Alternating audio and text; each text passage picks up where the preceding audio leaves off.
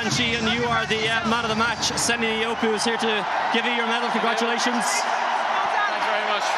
Thank you. Dan, Grand Slam winner and 2 tries on the day. How does that feel?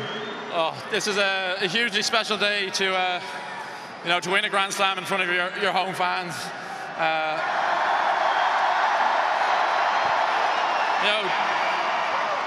All day they were with us, and it's just, I don't know what to say really. It's unbelievably special. Presumably this is the day you always dreamed of as a kid. You're now living the dream. How does it feel?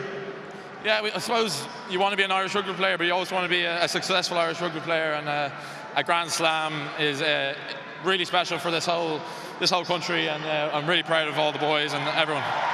What does it say about the resilience and the belief in this team that you've beaten everybody in the Six Nations and all you've done in the last year? Yeah, I think we're going strength to strength, learning valuable lessons. I don't think we played our best game today, but you have to be able to win games no matter which way. So we're going from strength to strength, and it's an exciting time ahead. Talk to you about that performance. It was one tough game. Yeah, no, the English are always, no matter what form they're in, they'll always bring a huge test, especially in Dublin. So it was the same last year. They're a great team, and I'm sure they'll bounce back. Obviously, Grand Slam winner, #1 in the world, and a World Cup around the corner. Not a bad place to be. No, it's exactly where I want to be.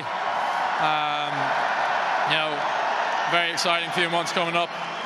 We'll definitely enjoy tonight, and then we'll think about that later on. Enjoy it. Congratulations. Thanks very much. Thanks, everyone.